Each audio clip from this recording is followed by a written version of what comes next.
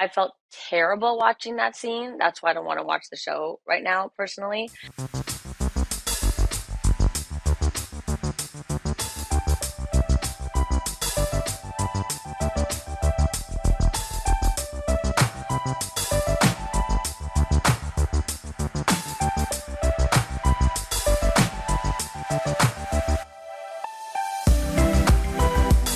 But you guys, did you miss what Erika said to Garcelle's son, the 14-year-old, to go off? Why not? I was there. I mean, it's not funny, but it is funny. I think it's great that she did that.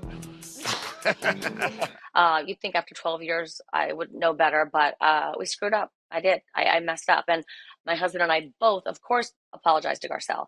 But I didn't put that in my Instagram stories when I was explaining because honestly, when I apologize, it's genuine and I felt like it was personal between us.